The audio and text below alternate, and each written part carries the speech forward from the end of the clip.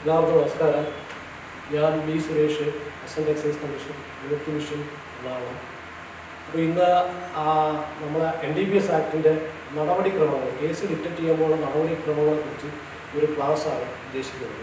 ആ ക്ലാസ്സിലേക്ക് നമ്മൾ കടക്കും മുമ്പ് അത് അരമണിക്കൂർ സമയമാണ് ഈ ക്ലാസ്സിന് വേണ്ടി അനുവദിച്ചിട്ടുള്ളത്. അപ്പോൾ അരമണിക്കൂറിനിടയിൽ പറയാൻ പറ്റുന്ന, അതായത് അതിൻ്റെ പ്രൊസീജിയർ അത്യാവശ്യം ആയിട്ട് അല്ലെങ്കിൽ നിർബന്ധമായും പാലിച്ചിരിക്കേണ്ട കുറച്ച് വകുപ്പുകൾ NDPS ആക്ട് ഉൾപ്പെടുത്തിയിട്ടുണ്ട്. ആ വകുപ്പുകളെ കുറിച്ച് പറയാൻ മാത്രമേ സമയം അനുവദിക്കുന്നുള്ളൂ. അതുകൊണ്ട് ആ വകുപ്പുകളെ കുറിച്ച് മാത്രം പറഞ്ഞിട്ടുള്ളൂ. യഥാർത്ഥത്തിൽ നമ്മുടെ എക്സൈസ് ഡിപ്പാർട്ട്മെൻറ്റ് കൈകാര്യം ചെയ്യുന്ന 3 ആക്ടുകളാണ് MRDP act, അബ്കാരി act and NDPS act.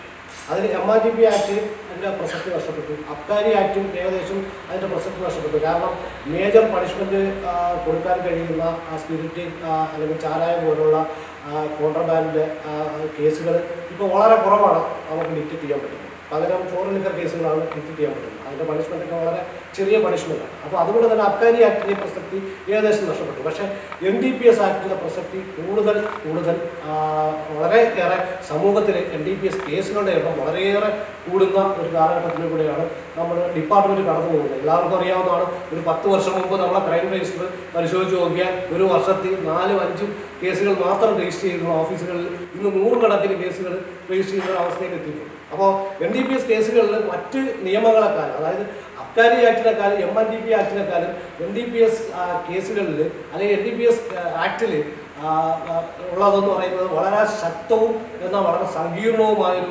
നിയമമാണ് NDPS ആക്ട്. അപ്പോൾ അതിൽ കുറേ പ്രൊസീജിയർ പറയുന്നുണ്ട്, അതിൽ കുറേ നിർബന്ധമായും പാലിച്ചിരിക്കേണ്ട വകുപ്പുകൾ പറയുന്നുണ്ട്.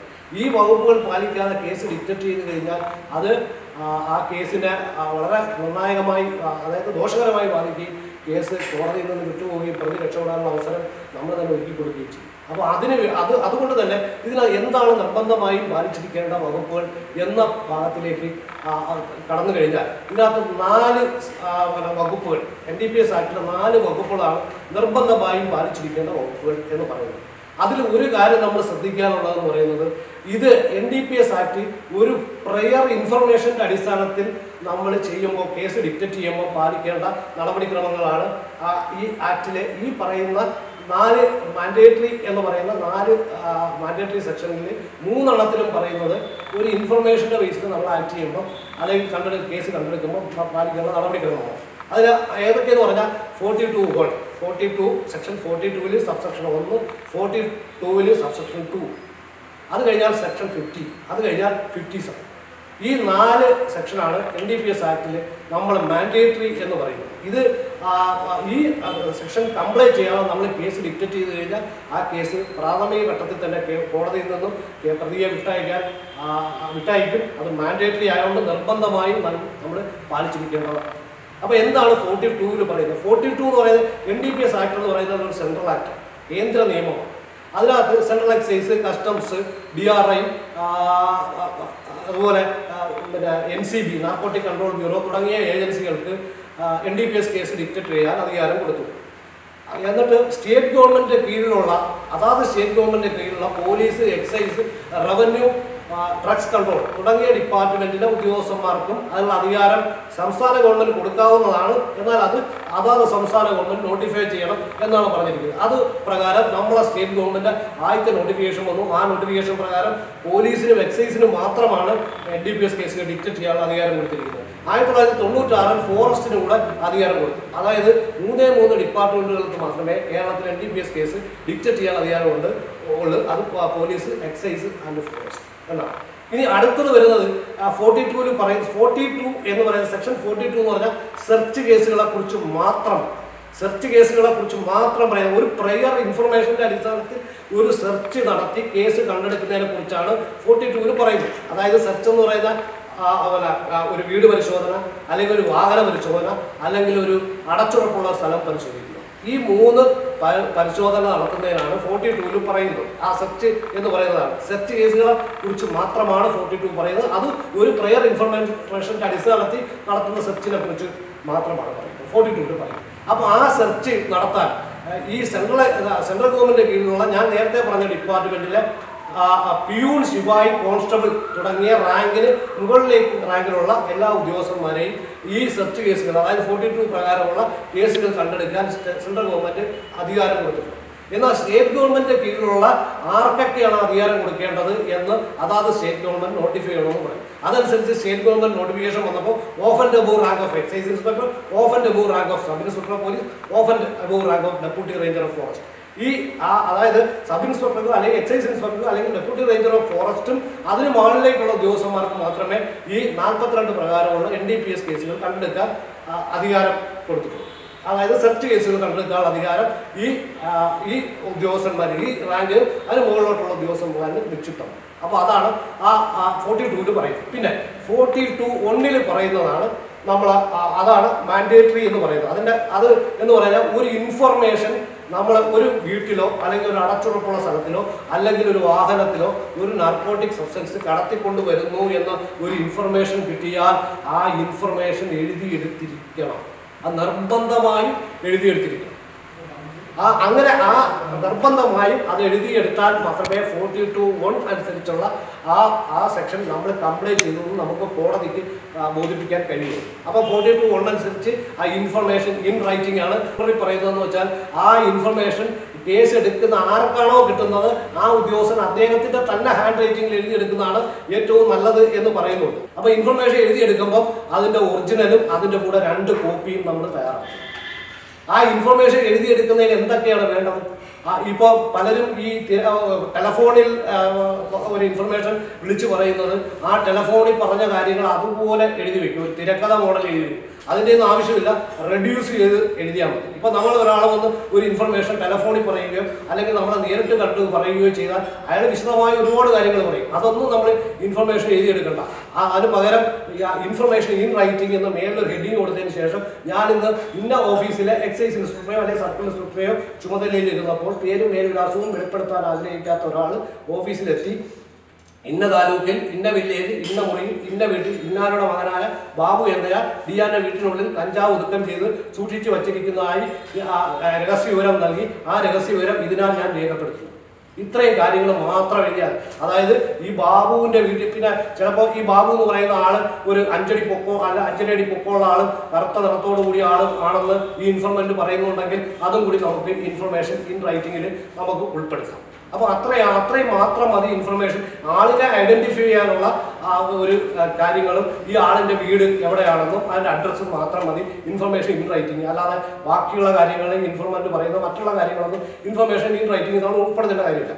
അത് എഴുതി കഴിഞ്ഞതിന് ശേഷം അതിന്റെ താഴെ ആ ഇൻഫർമേഷൻ കിട്ടുന്ന, അതായത് ഡിക്റ്ററ്റിംഗ് ഓഫീസർ, ഡിക്റ്ററ്റ് ചെയ്യാൻ ഉദ്ദേശിക്കുന്ന ഉദ്യോഗസ്ഥൻ അതിന്റെ താഴെ അദ്ദേഹത്തിന്റെ ഒപ്പിടണം. ആ ഒപ്പിന്റെ അടിയിൽ അദ്ദേഹം ഡേറ്റ് വെക്കണം, ഇൻഫർമേഷൻ കിട്ടിയ ഡേറ്റ് വെക്കണം. അത് കൂടാതെ ടൈം വളരെ ഇമ്പോർട്ടൻ്റ് ആണ്. ആ സമയം, ഇൻഫർമേഷൻ എഴുതിയെടുത്ത സമയം അല്ലെങ്കിൽ ഇൻഫർമേഷൻ കിട്ടിയ സമയം ആ ഒപ്പിന്റെ അടിയിൽ അദ്ദേഹം രേഖപ്പെടുത്തിയിരിക്കണം.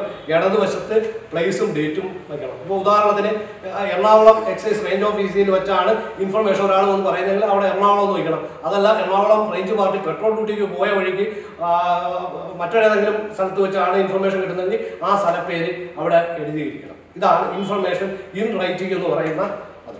ഈ ഇൻഫർമേഷൻ ഇൻ റൈറ്റിംഗ് ഈ എഴുതിയെടുത്ത ഇൻഫർമേഷൻ ഇൻ റൈറ്റിംഗിന്റെ 2 കോപ്പി എടുക്കുകയും അതിലെ ഒറിജിനൽ പ്രതിയോടൊപ്പം ഉറപ്പായിട്ടും കോടതിയിൽ കൊടുത്തിരിക്കണം. പ്രതിയെ കോടതി ഹാജരാക്കുന്നതിനോടൊപ്പം ഒറിജിനൽ ഇൻഫർമേഷൻ ഇൻ റൈറ്റിംഗിന്റെ ഒറിജിനൽ കൊടുത്തിരിക്കണം. പല ഓഫീസുകളിലും കോപ്പി കോടതി കൊടുത്തിട്ട് ഒറിജിനൽ മേലുദ്യോഗസ്ഥന് കൊടുക്കുന്നതായിട്ട് കാണുന്നുണ്ട്. അത് ശരിക്കും നിയമവിരുദ്ധമാണ്. കാരണം 42(2) അതായത് അടുത്ത സെക്ഷൻ, അടുത്ത മാൻഡേറ്ററി സെക്ഷനിൽ പറയുന്ന 42-ൽ പറയുന്ന send A copy to immediate official superior എന്നാണ് പറയുന്നത്. അതായത് ഈ എഴുതിയെടുത്ത ഇൻഫർമേഷന്റെ കോപ്പിയാണ് തൊട്ടടുത്ത മേലുദ്യോഗസ്ഥന് 72 മണിക്കൂറിനകം നമ്മൾ കൊടുത്തിരിക്കണമെന്നാണ് 42(2) പറയുന്നത്. അപ്പോൾ അതുകൊണ്ട് ഒറിജിനൽ കോടതി കൊടുക്കണം. അതിന്റെ അടുത്ത കോപ്പി, അതായത് ഫോട്ടോ കോപ്പി എടുത്താലും മതി, ഫോട്ടോ കോപ്പി തൊട്ടടുത്ത മേലുദ്യോഗസ്ഥന് 72 മണിക്കൂറിനകം കൊടുത്തിരിക്കണം. അതാണ് തൊട്ടടുത്ത മേലുദ്യോഗസ്ഥൻ. ഇപ്പോൾ എക്സൈസ് ഇൻസ്പെക്ടർക്കാണ് ഇൻഫർമേഷൻ കിട്ടുന്നതെങ്കിൽ സർക്കിൾ ഇൻസ്പെക്ടറാണ് കിട്ടുന്നതെങ്കിൽ AECക്കും കൊടുക്കണം. അപ്പോൾ ഇപ്പോൾ സർക്കിൾ ഇൻസ്പെക്ടർ സ്ഥലത്തില്ല എങ്കിൽ അദ്ദേഹത്തിന്റെ ചാർജ് വേറെ ഏതെങ്കിലും ഉദ്യോഗസ്ഥന്മാർക്ക് ഉദ്യോഗസ്ഥന്മാർക്കുണ്ടെങ്കിൽ അദ്ദേഹത്തിന് കൊടുക്കണം. ഇനി മറ്റ് ഉദ്യോഗസ്ഥന്മാർക്ക് ചാർജ് കൊടുത്തിട്ടില്ല എങ്കിൽ അതിന് മേളിലുള്ള ഉദ്യോഗസ്ഥന് കൊടുക്കണം. ഇപ്പോൾ സർക്കിൾ ഇൻസ്പെക്ടർ ഇല്ല, എക്സൈസ് ഇൻസ്പെക്ടറാണ് ഇൻഫർമേഷൻ കിട്ടുന്നത്, സർക്കിൾ ഇൻസ്പെക്ടർ ഇല്ല, അവിടെ ചാർജ് ആർക്കും കൊടുത്തിട്ടില്ല, അങ്ങനെയാണെങ്കിൽ അസിസ്റ്റന്റ് എക്സൈസ് കമ്മീഷണർക്ക് ആ ഇൻഫർമേഷന്റെ കോപ്പി കൊടുക്കാവുന്നു. ഈ ടൈം വയ്ക്കണമെന്ന് പറയുന്നതിന്റെ വളരെ പ്രാധാന്യം എന്ന് പറയുന്നത് മറ്റൊരു കാര്യം കൂടിയുണ്ട്. ഇപ്പം തൊട്ടടുത്ത മേലുദ്യോഗസ്ഥനായ സർക്കിൾ ഇൻസ്പെക്ടർ 2 ദിവസത്തേക്ക് കോടതി ഡ്യൂട്ടിയാണ്, അദ്ദേഹം 3-ാം ദിവസം വരും. ഇപ്പൊ 20/6/2006, അതായത് 2020 ഇന്നേ ദിവസം നമ്മൾ 8:10 രാവിലെ 8:10 കിട്ടുന്ന ഇൻഫർമേഷൻ 23/6/2020 രാവിലെ 8:10 ഒരു സമയം വെച്ച് ഈ ഇമ്മീഡിയറ്റ് സുപ്പീരിയർ ഓഫീസർ ഇനിഷ്യലി ചെയ്ത് അദ്ദേഹത്തിന് ഒപ്പിട്ട് ആ ടൈമും ഡേറ്റും വെച്ച് റിസീവ് ചെയ്താൽ മാത്രമേ 72 മണിക്കൂറിനോളം ഇദ്ദേഹം കണ്ടു എന്ന് നമുക്ക് കോടതിയെ ബോധ്യപ്പെടുത്താൻ പറ്റൂ. അതുകൊണ്ടാണ് പറയുന്നത് ഇൻഫർമേഷൻ ഇൻ റൈറ്റിംഗിൽ നമ്മൾ സമയം വെക്കണമെന്ന് പറയുന്നത്. അപ്പൊ ഈ ഇൻഫർമേഷൻ ഇൻ റൈറ്റിംഗും അത് മേലുദ്യോഗസ്ഥൻ അയച്ചു കൊടുക്കുക എന്നുള്ള പറയുന്ന ആ 2 കാര്യങ്ങളാണ് ഈ NDPS ആക്ടിലെ ആദ്യത്തെ 2 മാൻഡേറ്ററി സെക്ഷൻ എന്ന് പറയുന്നത്. അപ്പൊ അത് കഴിഞ്ഞതിന് ശേഷം ഇപ്പൊ അത് നമ്മൾ ഈ പറഞ്ഞ കണക്ക് സെർച്ച് കേസുകൾക്ക് മാത്രം ബാധകമായ സെക്ഷനാണ് 42 എന്ന് പറയുന്നത്. സെർച്ച് കേസുകളെ മാത്രം നമ്മൾ പാലിക്കേണ്ടതാണ്. ഇനി ഇടയ്ക്ക് ഈ സെക്ഷൻ 50-ലേക്കും 57-ലേക്കും പോണതിനകം അതിനിടയിൽ നമ്മൾ സെക്ഷൻ 43 കൂടെ നോക്കിയിട്ട് നമുക്ക് അടുത്തതിലേക്ക് പോകാം. 43 എന്ന് പറഞ്ഞാൽ പബ്ലിക് പ്ലേസിൽ നിന്ന് കേസ് കണ്ടെടുക്കുന്നതിനെ കുറിച്ചാണ് പറയുന്നത്. പബ്ലിക് പ്ലേസിൽ നിന്ന് കേസ് കണ്ടെടുക്കുന്നതിന് ഈ പറയുന്ന കണക്കുള്ള യാതൊരു 42 പ്രകാരമുള്ള ഇൻഫർമേഷൻ ഇൻ റൈറ്റിങ്ങോ അത് മേലുദ്യോഗസ്ഥൻ അയച്ചു കൊടുക്കുകയോ അങ്ങനെയുള്ള ഒരു കാര്യങ്ങളും ഒരു നടപടിക്രമങ്ങളും നമ്മൾ പാലിക്കേണ്ടതില്ല. പബ്ലിക് പ്ലേസിലെ ഡിറ്റക്ഷൻ NDPS ആക്ട് പറയുന്നത് അത് 42 അനുസരിച്ച് ഉള്ള ഡിപ്പാർട്ട്മെന്റിലെ ഏത് ഉദ്യോഗസ്ഥന് വേണമെങ്കിലും നടത്താനാണ്. 42-ൽ പറയുന്നതാണ് പ്യൂൺ, ശിപായി, കോൺസ്റ്റബിൾ തുടങ്ങിയതിന് മേലോട്ട് റാങ്കിലുള്ള ഉദ്യോഗസ്ഥന്മാർക്ക് നടത്താൻ പാടുള്ളൂ. സ്റ്റേറ്റ് ഗവൺമെന്റിൽ അത് ഏതൊക്കെ ഉദ്യോഗസ്ഥന്മാരാണ് നോട്ടിഫൈ ചെയ്യണമെന്നുള്ളത്. 43 പറയുന്നത് അത് ഏത് ഉദ്യോഗസ്ഥൻ എന്ന് വെച്ചാൽ പ്യൂണ്, ശിപായിക്കും കോൺസ്റ്റബിളിനും വേണമെങ്കിലും പബ്ലിക് പ്ലേസിൽ നിന്ന് കേസ് കണ്ടെടുക്കാം എന്നാണ് അതുകൊണ്ട് മീൻ ചെയ്യുന്നത്. അതിനകത്ത് സ്റ്റേറ്റ് ഗവൺമെന്റ് പ്രത്യേക നോട്ടിഫിക്കേഷൻ പുറപ്പെടുവിക്കണം എന്നൊന്നും പറയുന്നില്ല. അതായത് എക്സൈസിലെ പോലീസിലെ ഏത് ഉദ്യോഗസ്ഥന് വേണമെങ്കിലും NDPS കേസുകൾ 43 അനുസരിച്ച് പബ്ലിക് പ്ലേസിൽ നിന്ന് കണ്ടെടുക്കാം. അപ്പോൾ പബ്ലിക് പ്ലേസിൽ നിന്ന് കേസ് കണ്ടെടുക്കുമ്പോൾ ശ്രദ്ധിക്കേണ്ട 1-2 കാര്യങ്ങൾ. ഉദാഹരണത്തിന് പബ്ലിക് പ്ലേസിൽ നിന്ന് നമ്മൾ കേസ് കണ്ടെടുക്കുന്നത് ഇതൊന്നും തയ്യാറാക്കില്ല. പക്ഷേ ഒരു ചെറിയ വ്യത്യാസമാണ്. ഇപ്പോൾ ഉദാഹരണത്തിന് ഒരു ഫോറസ്റ്റ് കേസിൽ 2 ഫോറസ്റ്റ് ഗാർഡ്സ് രാവിലെ പെട്രോൾ ഡ്യൂട്ടി ചെയ്തു. അവർ പോയ വഴിക്ക് ഒരുത്തര സംശയകരമായ സാഹചര്യത്തിൽ തടഞ്ഞു. അപ്പോൾ അവൻ്റെ ദേഹമൊക്കെ പരിശോധിച്ച് നോക്കി, അവൻ്റെ ഷർട്ട് അഴിച്ചു നോക്കിയപ്പോൾ അവർ 2 കിലോ കഞ്ചാവ് ദേഹത്ത് വെച്ചിട്ട് കെട്ടിയിട്ട് അതിൻ്റെ മേളിൽ കൂടെ ഷർട്ട് ഇട്ടേക്കും. അപ്പോൾ ഉടനെ ഡെപ്യൂട്ടി റേഞ്ചർ വയർലെസ് മുഖാന്തരം വിളിച്ചു പറയും. അദ്ദേഹം സ്ഥലത്തെത്തി കേസെടുത്തു, ഈ കോൺട്രബാൻഡ് സീസ് ചെയ്തു, ഇയാൾ അറസ്റ്റ് ചെയ്തു, ബാക്കി നടപടികളൊക്കെ പൂർത്തീകരിച്ച് ഓഫീസിൽ പോയി FIR രജിസ്റ്റർ ചെയ്തു. അതിനുശേഷം അദ്ദേഹം തന്നെ ഈ കേസിൻ്റെ അന്വേഷണം നടത്തി കോടതിയിൽ ചാർജ് ചെയ്തു. എന്നിട്ട് ഈ കേസിൻ്റെ ട്രയൽ വന്നപ്പോഴത്തേക്ക് ഈ ഇദ്ദേഹം ചീഫൊക്കെ പറഞ്ഞു കഴിഞ്ഞതിന് ശേഷം, ഡെപ്യൂട്ടി റേഞ്ചർ പറഞ്ഞു കഴിഞ്ഞതിന് ശേഷം പ്രതിഭാഗം വക്കീൽ ഡെപ്യൂട്ടി റേഞ്ചറിനോട് ചോദിച്ചു, നിങ്ങളെ ഗാർഡ്സ് പോയി ഒരാളെ ഡീറ്റെയിൻ ചെയ്തു, എൻ്റെ കക്ഷിയെ ഡീറ്റെയിൻ ചെയ്തു, അയാളെ ദേഹത്ത് കഞ്ചാവുണ്ട് എന്ന് വിവരം അവർ അറിഞ്ഞിരുന്നല്ലോ. ഇദ്ദേഹം അറിഞ്ഞു. അവർ വയർലെസ് മുഖാന്തരം ഇദ്ദേഹത്തെ വിളിച്ചു പറഞ്ഞിരുന്നല്ലോ. അപ്പം ഡെപ്യൂട്ടി റേഞ്ചർ വിളിച്ചു പറഞ്ഞു, നിങ്ങൾ ആ ഇൻഫർമേഷൻ എഴുതിയെടുക്കും. ഇൻഫർമേഷൻ എഴുതിയെത്തിയാലും എഴുതിയെടുക്കണമെന്നാണ് ആക്ട് പറയുന്നത്. ആ ഡിപ്പാർട്ട്മെന്റ് ഉദ്യോഗസ്ഥന്മാർ പറയുന്നതായാലും പബ്ലിക് പറയുന്നതായാലും ആര് പറയുന്ന ഇൻഫർമേഷൻ ആയാലും എഴുതിയെടുക്കണമെന്നാണ് ആക്ട് പറയുന്നത്. അതനുസരിച്ച് നിങ്ങൾ അത് എഴുതിയെടുത്തു. അദ്ദേഹം പറഞ്ഞു ഇല്ല, നിങ്ങൾ 42 പ്രകാരം മേലുദ്യോഗസ്ഥൻ അറിയിച്ചു. അദ്ദേഹം പറഞ്ഞു ഞാൻ എഴുതിയെടുത്തില്ല, അതുകൊണ്ട് തന്നെ മേലുദ്യോഗസ്ഥൻ അറിയിച്ചില്ല എന്ന് പറഞ്ഞു. അപ്പോൾ പ്രതിഭാഗം വക്കീൽ ചോദിച്ചു, അതെന്താ നിങ്ങൾ അങ്ങനെ ചെയ്യാൻ? അപ്പോൾ ഈ ഡെപ്യൂട്ടി റേഞ്ചർ പറഞ്ഞു, അത് ഞാൻ പബ്ലിക് പ്ലേസിൽ നിന്നാണ് കേസ് കണ്ടെടുത്തത് എന്ന് പറഞ്ഞു. അപ്പോൾ ഉടനെ കോടതി ചോദിച്ചു, ഈ കഞ്ചാവ് റിക്കവർ ചെയ്തിരിക്കുന്ന ഒരാളുടെ ബോഡി എങ്ങനെ പബ്ലിക് പ്ലേസ് ആണ്? ബോഡി പബ്ലിക് പ്ലേസ് അല്ല. ഒരാളുടെ ബോഡി എന്ന് പറയുന്നത് ഒരിക്കലും പബ്ലിക് പ്ലേസ് അല്ല, അതൊരു എൻക്ലോസ്ഡ് പ്ലേസ് ആണ്. അപ്പം കഞ്ചാവ് കണ്ടെടുത്തത് പബ്ലിക് പ്ലേസിൽ നിന്നാണ്, ഇതിനെ ഡീറ്റെയിൻ ചെയ്തത് പബ്ലിക് പ്ലേസിൽ വെച്ചാണ്, അത് സമ്മതിച്ചു. പക്ഷെ കഞ്ചാവ് കണ്ടെടുത്തേക്കുന്നത് അയാളെ ബോഡിക്കുള്ളിൽ നിന്നാണ്. അപ്പോൾ ബോഡി എൻക്ലോസ്ഡ് പ്ലേസ് ആണ്, അതൊരിക്കലും പബ്ലിക് പ്ലേസ് അല്ല. അങ്ങനെ ആ കേസിൽ അങ്ങനെ ഒരു വാദമുഖം കൊണ്ടുവരികയും അവസാനം പ്രതിയെ വിട്ടയക്കുകയും ചെയ്തു. അപ്പോൾ ഈ എന്താണ് ബോഡി എന്ന് സുപ്രീം കോടതി പറഞ്ഞു. സുപ്രീം കോടതി Pavankumar versus state of Himachal Pradesh എന്ന് പറയുന്ന കേസിൽ ബഹുമാനപ്പെട്ട സുപ്രീം കോടതി പറഞ്ഞിട്ടുണ്ട് ആ ബോഡി എന്ന് പറയുന്നത് NDPS ആക്ട് പ്രകാരമുള്ള ബോഡി എന്നുള്ളതിൻ്റെ ഡെഫിനിഷൻ അത് പറയുന്നു. അതായത് ഒരു ആളുടെ ശരീരഭാഗങ്ങളും വസ്ത്രങ്ങളും ബോഡിയുടെ ഭാഗങ്ങളും പ്രത്യേക ഫോഴ്സ് കൊടുക്കാതെ ശരീരത്തോടൊപ്പം സഞ്ചരിക്കുന്ന സാധനങ്ങളും ബോഡിയുടെ ഭാഗമാണ്. അതായത് കാലിൽ കെട്ടിയിരിക്കുന്ന ഷൂ അത് നമ്മൾ വലിച്ചു കെട്ടിക്കഴിഞ്ഞാൽ പിന്നെ നമ്മൾ എങ്ങോട്ട് പോയാലും കൂടെ വന്നോളൂ, അതിന് പ്രത്യേക ഫോഴ്സ് കൊടുക്കണ്ട. അതുപോലെ തലയിൽ വെച്ചിരിക്കുന്ന ഹെൽമെറ്റ് അത് തലയിൽ എടുത്ത് വെച്ച് അതിൻ്റെ ബെൽറ്റ് പിടിച്ചിട്ട് കഴിഞ്ഞാൽ പിന്നെ നമ്മൾ എങ്ങോട്ട് പോയാലും അത് കൂടെ വന്നോളൂ, പ്രത്യേക ഫോഴ്സ് കൊടുക്കണ്ട. എന്നാൽ കയ്യിൽ തൂക്കി പിടിച്ചിരിക്കുന്ന ബാഗ് ബോഡിയുടെ ഭാഗമല്ല. കാരണം ആ ബാഗ് നമ്മൾ നടക്കുമ്പോൾ നമ്മളോടൊപ്പം മൂവ് ചെയ്യണമെങ്കിൽ അതിന് ഫോഴ്സ് കൊടുക്കണം. അപ്പൊ അതുകൊണ്ട് ഈ കയ്യിൽ തൂക്കി പിടിച്ചിരിക്കുന്ന ബാഗിൽ നിന്നാണ് ഈ കേസ് കണ്ടെടുത്തിരുന്നതെങ്കിൽ ഈ പറഞ്ഞ നടപടിക്രമങ്ങളൊന്നും വേണ്ടായിരുന്നു. ഇത് ബോഡിയിൽ നിന്നായതുകൊണ്ടാണ് ഈ നടപടിക്രമങ്ങൾ എല്ലാം പാലിക്കേണ്ടി വന്നത്. അതാണ് 43 പ്രകാരം പബ്ലിക് പ്ലേസിൽ ഡിറ്റക്ഷൻ നടത്തുമ്പോൾ നമ്മൾ ശ്രദ്ധിക്കേണ്ട ഒരു കാര്യമുണ്ട്. പിന്നെ അടുത്തൊരു കാര്യം എന്ന് പറയുന്നത് പ്രിവന്റീവ് ഓഫീസർമാർക്ക്, എക്സൈസ് ഡിപ്പാർട്ട്മെന്റിലെ പ്രിവന്റീവ് ഓഫീസർമാർക്ക് പബ്ലിക് പ്ലേസിൽ നിന്ന് NDPS കേസുകൾ കണ്ടെടുക്കാൻ അധികാരമുണ്ട്. ഒരുപാട് പേര് ചോദിക്കുന്ന ചോദ്യമാണ്. അത് നമ്മളെ ഡിപ്പാർട്ട്മെന്റിലെ ഒരു വലിയ ഒരു വിഭാഗമാണ് നമ്മളെ പ്രിവന്റീവ് ഓഫീസർമാർ പറയുന്നത്. അപ്പോൾ അവര് പലരും അബ്കാരി ആക്ട് പ്രകാരം പ്രിവന്റീവ് ഓഫീസർക്ക് പിന്നെ ഹൗസ് സെർച്ചിന് വരെയുള്ള അധികാരമുണ്ട്, പെട്രോൾ ഡ്യൂട്ടിക്കുള്ള അധികാരമുണ്ട്, എല്ലാ അധികാരങ്ങളും കൊടുക്കുന്നുണ്ട്. പോലീസിന്റെ HCക്ക് അതായത് തുല്യ റാങ്കിലുള്ള ഹെഡ് കോൺസ്റ്റബിളിന് കൊടുക്കുന്നതിനേക്കാൾ വലിയ അധികാരമാണ് എക്സൈസ് ഡിപ്പാർട്ട്മെന്റ് പ്രിവന്റീവ് ഓഫീസർ കൊടുത്തിരിക്കുന്നത്. അപ്പോൾ പ്രിവന്റീവ് ഓഫീസർമാർ പെട്രോൾ ഡ്യൂട്ടിക്ക് പോകാറുണ്ട്, അവരൊക്കെ വീട് സെർച്ച് ചെയ്യാറുണ്ട്, എല്ലാം ചെയ്യാറുണ്ട്. പബ്ലിക് പ്ലേസിലെ കേസ് പ്രിവന്റീവ് ഓഫീസർ കണ്ടെടുക്കണം, അതാണ് ഒരു കാര്യം. ഇപ്പോൾ പബ്ലിക് പ്ലേസിലെ കേസ് ഒരു പ്രിവന്റീവ് ഓഫീസർ അത് പെട്രോൾ ഡ്യൂട്ടിക്ക് പോകും.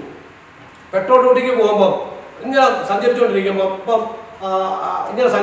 ഇപ്പോൾ കൊട്ടാരക്കര വഴിയാണ് പോകണമെന്ന് പറഞ്ഞു. കൊട്ടാരക്കര റേഞ്ചിലെ ഒരു പ്രിവന്റീവ് ഓഫീസർ പെട്രോൾ ഡ്യൂട്ടിക്ക് പോകും.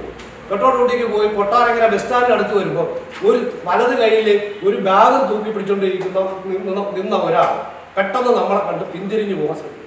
നമുക്ക് സംശയം തോന്നി അവനെ നമ്മൾ തടഞ്ഞു നിർത്തി. ഇവിടെയാണ് ചില വിഷയങ്ങൾ വരുന്നത്. ഇതെങ്ങനെയാണ് നമ്മൾ കൈകാര്യം ചെയ്യേണ്ടതെന്നുള്ള രീതിയിലാണ് വ്യത്യാസം വരുന്നത്. തടഞ്ഞു നിർത്തി അവൻ്റെ കയ്യിലിരിക്കുന്ന ബാഗ് നമ്മൾ വാങ്ങി അത് തുറന്നു നോക്കുമ്പോൾ അതിൽ കഞ്ചാവാണെന്ന് കാണുന്ന നിമിഷം മാത്രമേ അവിടെ NDPS ആക്ട് വരുന്നുള്ളൂ. കാര്യം പ്രയർ ഇൻഫർമേഷന്റെ അടിസ്ഥാനത്തിലല്ല നമ്മൾ ആക്ട് ചെയ്യുന്നത്. അപ്പോൾ കഞ്ചാവാണെന്ന് ബോധ്യമാകുമ്പോഴേ NDPS ആക്ട് വരുന്നു. അപ്പം പിന്നെ അവനോട് അവന് ദേഹപരിശോധനയ്ക്കുള്ള അധികാരം പറയണം. സെക്ഷൻ 50 പ്രകാരം അതിലേക്ക് നമുക്ക് വരാം. ആ അധികാരം പറയണം. ആ അധികാരം പറയാൻ ഓതറൈസ്ഡ് ഓഫീസർക്ക് അധികാരമുണ്ട്. എന്ന് വെച്ചാൽ അത്രയും ആയിക്കഴിഞ്ഞാൽ പ്രിവന്റീവ് ഓഫീസർ ഓതറൈസ്ഡ് ഓഫീസറായ എക്സൈസ് ഇൻസ്പെക്ടറെ വിളിച്ചുകൊണ്ട് വന്ന് ആ അധികാരം, അതായത് ഇതിന്റെ ബോഡി സെർച്ചിനുള്ള അധികാരം എക്സൈസ് ഇൻസ്പെക്ടറാണ് പറയുന്നത്. അതൊന്നും. ഇനി ഈ കേസ് പക്ഷെ പ്രിവന്റീവ് ഓഫീസർക്ക് ഡിറ്റക്ട് ചെയ്യാം. എങ്ങനെയാണ്? കാരണം ഈ അതായത് ഒരു പ്രയർ ഇൻഫർമേഷന്റെ അടിസ്ഥാനത്തിൽ അല്ലാതെ ആക്ട് ചെയ്യുന്ന എല്ലാ കേസുകളിലും സംശയാസ്പദമായ സാഹചര്യത്തിൽ നമ്മളൊരാളെ തടഞ്ഞു നിർത്തിയ അവന്റെ ബോഡി സെർച്ച് ചെയ്യാനുള്ള അധികാരം CRPC സെക്ഷൻ 100 പ്രകാരം കൊടുത്തിട്ടുണ്ട്. ആ അധികാരം പ്രിവന്റീവ് ഓഫീസർക്കുണ്ട്, എല്ലാ ഉദ്യോഗസ്ഥന്മാർക്കും. അപ്പോൾ അങ്ങനെ നമ്മൾ പെട്രോൾ ഡ്യൂട്ടി ചെയ്ത് വരുമ്പോൾ ഇന്ന ഒരാളെ കാണുന്നു, അയാൾ ചില പെട്ടെന്ന് പരിഭ്രമിച്ച് പിന്തിരിഞ്ഞു പോകാൻ ശ്രമിക്കുന്നു. നമ്മൾ അയാളെ തടഞ്ഞു നിർത്തിയിട്ട് അയാളെ ദേഹപരിശോധന സെക്ഷൻ 100 അനുസരിച്ച് നടത്തുന്നു. അതിനുശേഷം നമ്മൾ ഈ അയാളെ കയ്യിലിരുന്ന ബാഗ് മേടിച്ച് നോക്കുമ്പോൾ അതിൽ കഞ്ചാവാണെന്നുണ്ടെങ്കിൽ ഈ ഉദ്യോഗസ്ഥന് ആ കേസ് ഡിക്റ്റേറ്റ് ചെയ്യുന്നതിന് യാതൊരു നിയമ തടസ്സമില്ല. അത് സുപ്രീം കോടതി ഫഗോത് ഫായ് വേഴ്സസ് സ്റ്റേറ്റ് ഓഫ് ഗുജറാത്ത് എന്ന് പറയുന്ന കേസിൽ ബഹുമാനപ്പെട്ട സുപ്രീം കോടതി പറഞ്ഞിട്ടുണ്ട്. സെക്ഷൻ 100 പ്രകാരം ഒരു ബോഡി സെർച്ച് നടത്തി കഴിഞ്ഞാൽ പിന്നീട് അവൻ്റെ നാർക്കോട്ടിക് സബ്സ്റ്റൻസ് കണ്ടെത്തിയാൽ പിന്നെ വീണ്ടും ഒരു സെക്ഷൻ 50 പ്രകാരം ഒരു ബോഡി സെർച്ചിന്റെ ആവശ്യമില്ല എന്ന് പറഞ്ഞു. അപ്പോൾ അതുകൊണ്ട് അങ്ങനെ എടുക്കുന്ന കേസുകളിൽ ആ രീതിയിൽ നമ്മൾ ഡിറ്റക്ട് ചെയ്താൽ അത് കോടതിയിൽ നിലനിൽക്കും. പിന്നെ മറ്റൊരു കാര്യം പറയാനുള്ളത് ഈ സെക്ഷൻ 50 ആണ്. സെക്ഷൻ 50 വേറൊരു മാൻഡേറ്ററി സെക്ഷനാണ്.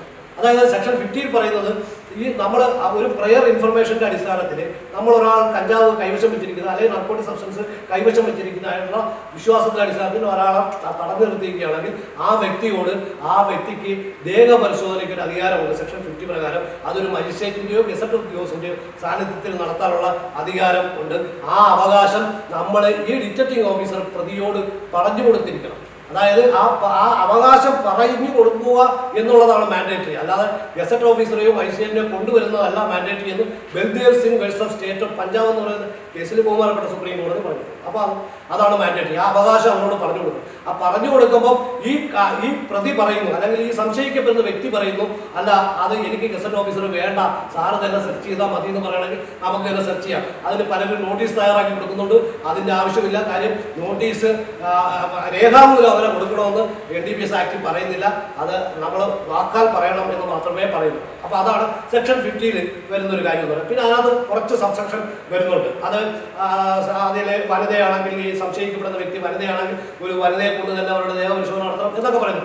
ആ കാര്യങ്ങൾ കൂടാതെ സെക്ഷൻ ഈ 50 സബ്സെക്ഷൻ 5 ഒരു കാര്യം പറയുന്നുണ്ട്. അതായത് നമ്മൾ ഒരാളെ തടഞ്ഞു നിർത്തി, അയാളോട് നമ്മൾ ഈ അവകാശം പറഞ്ഞു. അപ്പോൾ അവൻ പറയുന്നു എനിക്ക് ഗസറ്റ് ഓഫീസർ വേണമെന്ന് പറയുന്നു, അല്ലെങ്കിൽ മജിസ്ട്രേറ്റ് വേണമെന്ന് പറയുന്നു. പക്ഷേ നമ്മളപ്പോൾ പറയുന്നു മജിസ്ട്രേറ്റോ ഗസറ്റ് ഓഫീസറെ കൊണ്ടുവരുന്ന കാലതാമസത്തിനിടയിൽ ഈ തൊണ്ടി സാധനം മറവ് ചെയ്യാനോ പ്രതി രക്ഷപ്പെടാനോ സാധ്യതയുണ്ടെന്ന് ഉത്തമ ബോധ്യം വന്നതിനാൽ ഞാൻ തന്നെ സെർച്ച് ചെയ്യാൻ തീരുമാനിച്ചു എന്ന് പറഞ്ഞുകൊണ്ട് CRPC സെക്ഷൻ 100 അനുസരിച്ച് സെർച്ച് ചെയ്യാനും, അങ്ങനെ സെർച്ച് ചെയ്താൽ ആ കാര്യം മാസം റെക്കോർഡ് ചെയ്തുകൊണ്ട് 50-6 പ്രകാരം ഒരു റിപ്പോർട്ട് 72 മണിക്കൂറിനകം മേലുദ്യോഗസ്ഥനെ അറിയിക്കണം എന്ന് പറയുന്നുണ്ട്. ഇതിൽ ഏറ്റവും വലിയ പ്രശ്നം വരുന്നത് ഇപ്പം മിക്കവാറും എല്ലാ ഓഫീസുകളിലും 50-1 പ്രകാരം ചെയ്യുന്ന സെർച്ചുകൾക്കും 50-6 പ്രകാരം റിപ്പോർട്ട് അയച്ചുകൊണ്ടിരിക്കുകയാണ് ചെയ്യുന്നത്. അത് ശരിക്കും കോൺട്രഡിക്ടറിയാണ്.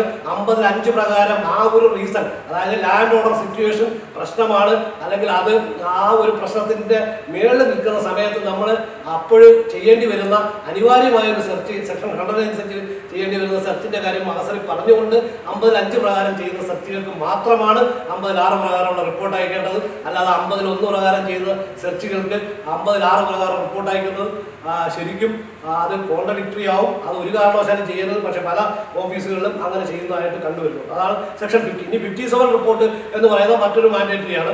അതെന്ന് പറയുന്നത് 57 റിപ്പോർട്ട് എന്ന് പറയുന്നത് നമ്മൾ കേസെടുത്ത് ഓഫീസിൽ എത്തിയതിനു ശേഷം 48 മണിക്കൂറിൽ ഇമ്മീഡിയറ്റ് സുപ്പീരിയർ ഓഫീസർക്ക് ആ കേസിൻ്റെ ഒരു ബ്രീഫ് ഹിസ്റ്ററി നമ്മൾ കൊടുത്തിരിക്കണം. അതാണ് 57 റിപ്പോർട്ട് എന്നത്. അത് മാൻഡേറ്ററി ആണ്. അത് ചാൻസ് റിക്കവറി കേസുകളിലും എല്ലാ കേസുകളിലും 57 റിപ്പോർട്ട് എന്തായാലും സമർപ്പിക്കേണ്ടത് ആയിട്ട് ഉണ്ട്. അതാണ് ഇത് ഈ 4 മാൻഡേറ്ററി സെക്ഷനെ കുറിച്ച് പറഞ്ഞത്. ഇനി 67 എന്ന് പറയുന്ന സെക്ഷൻ ഉണ്ട്. അതായത് ഒരു പ്രതിയുടെ കൺഫെഷൻ സ്റ്റേറ്റ്മെന്റ് എടുക്കുന്നത് കൺഫെഷൻ അഡ്മിസിബിൾ ആണെന്ന് Ram Singh versus central bureau of narcotics എന്ന് പറയുന്ന കേസിൽ ബഹുമാനപ്പെട്ട സുപ്രീം കോടതി പറഞ്ഞിട്ടുണ്ട്. ഈ ഒരു കൺഫെഷൻ സ്റ്റേറ്റ്മെന്റ്, അതായത് പോലീസ് ഉദ്യോഗസ്ഥൻ അല്ലാതെ ഉള്ള ഒരു ഉദ്യോഗസ്ഥന് മുമ്പാകെ ഒരു പ്രതി കൊടുക്കുന്ന കൺഫെഷൻ സ്റ്റേറ്റ്മെന്റ് അഡ്മിസിബിൾ ആണെന്ന് പറയുന്നുണ്ട്. 67 വകുപ്പ് പ്രകാരമാണ് നമ്മൾ രേഖപ്പെടുത്തേണ്ടത്. അത് 51A പ്രകാരം സൈൻ ചെയ്ത് വാങ്ങിയിരിക്കണം. പക്ഷെ പോലീസിന് അധികാരമില്ല. പോലീസിന് സൈൻ സ്റ്റേറ്റ്മെന്റ് എടുക്കാൻ കഴിയില്ല. കാരണം അത് പോലീസ് ഓഫീസർമാരെ മുമ്പാകെ കൊടുക്കുന്ന കുറ്റസമ്മത മൊഴി അഡ്മിസിബിൾ അല്ല. മാത്രമല്ല പോലീസ് NDPS കേസുകളിൽ CRPC 173 CRPC പ്രകാരം കുറ്റപത്രമാണ് സമർപ്പിക്കുന്നത്.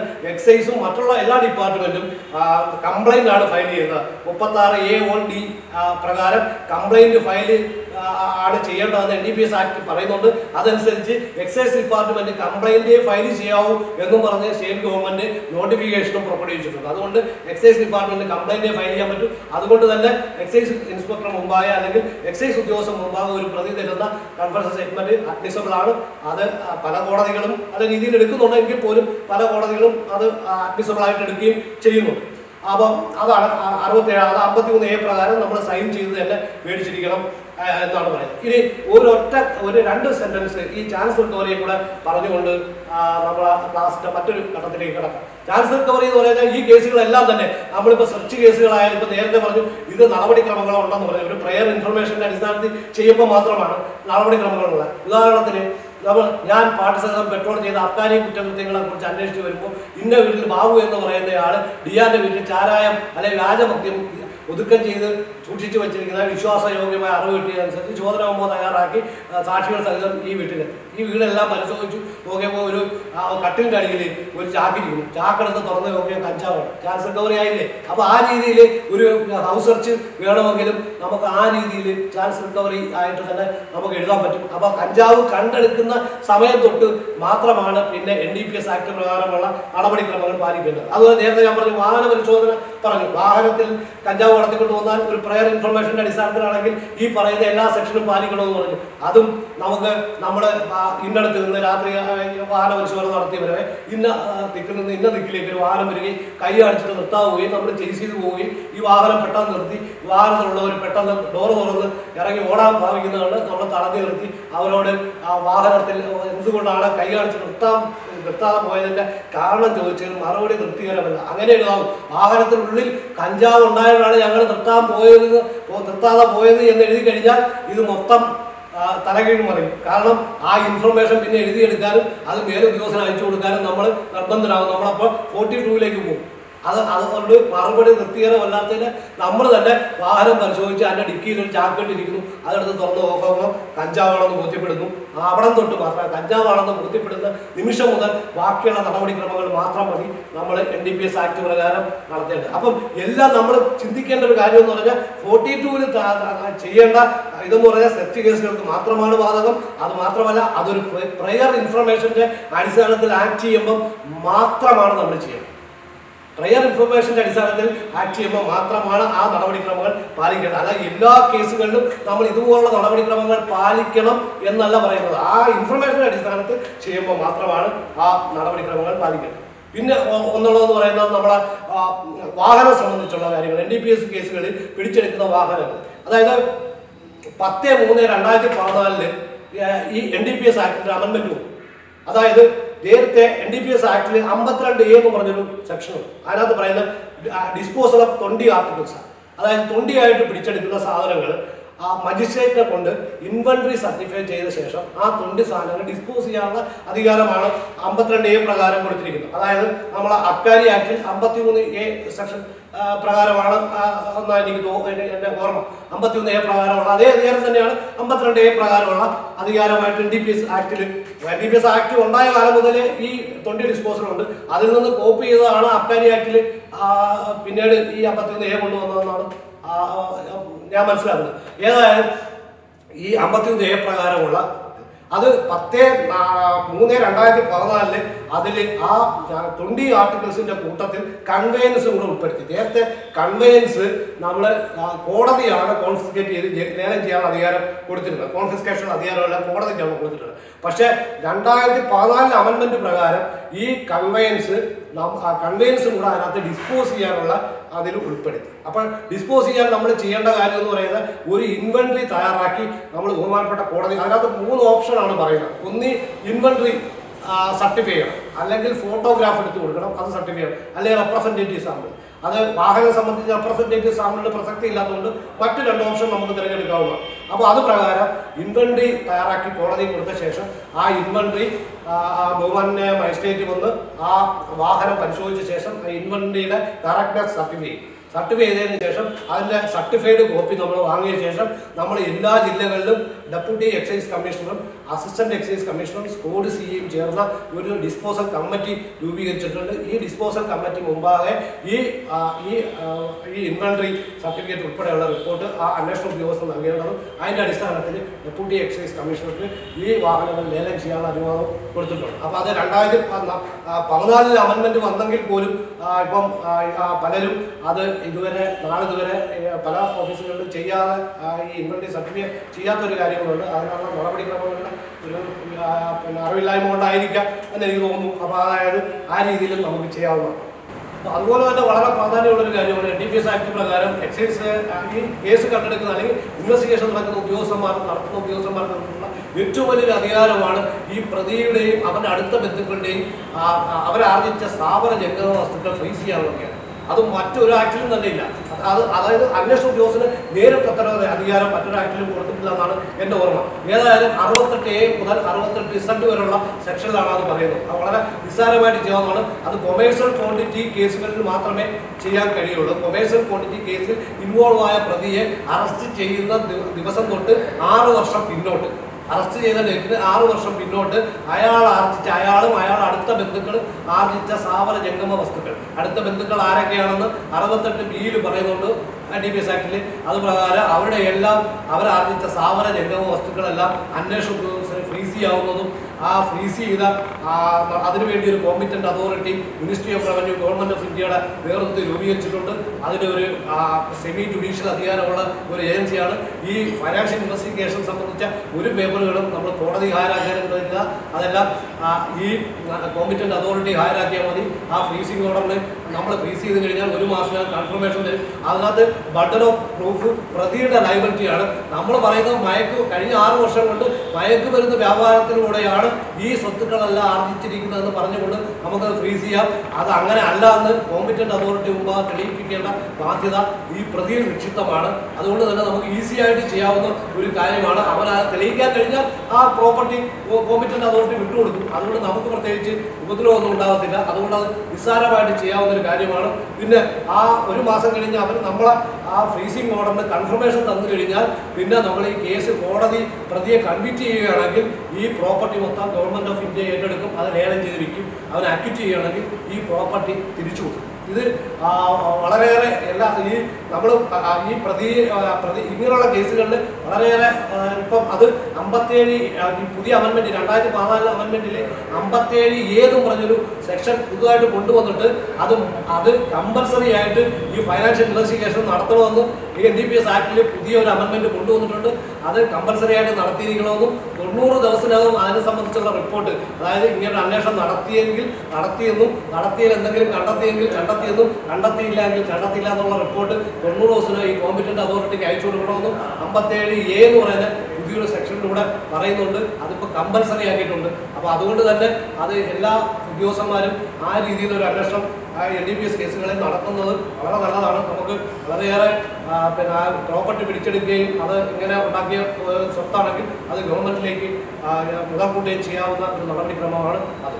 അപ്പം ഇത്രയും നേരം ഈ NDPS ആക്ടിനെ കുറിച്ച് വളരെ ചെറിയ രീതിയിൽ ഇത്രയും കുറഞ്ഞ സമയത്തിലേക്ക് എനിക്ക് ഇത്രയും കാര്യങ്ങളൊക്കെ പറയാൻ ഉള്ള ഒരു അവസരം ഈ ഉണ്ടാക്കി തന്ന ഡിപ്പാർട്ട്മെന്റിലെ എല്ലാ മേലുദ്യോഗസ്ഥന്മാർക്കും, പ്രത്യേകിച്ചും നമ്മളെ ബഹുമാന്യനായ excise commissioner, additional excise commissioner, vigilance SP Shafi sir തുടങ്ങിയ എല്ലാവർക്കും നന്ദി പറഞ്ഞുകൊണ്ട് ഞാൻ നിർത്തുന്നു. നന്ദി, നമസ്കാരം.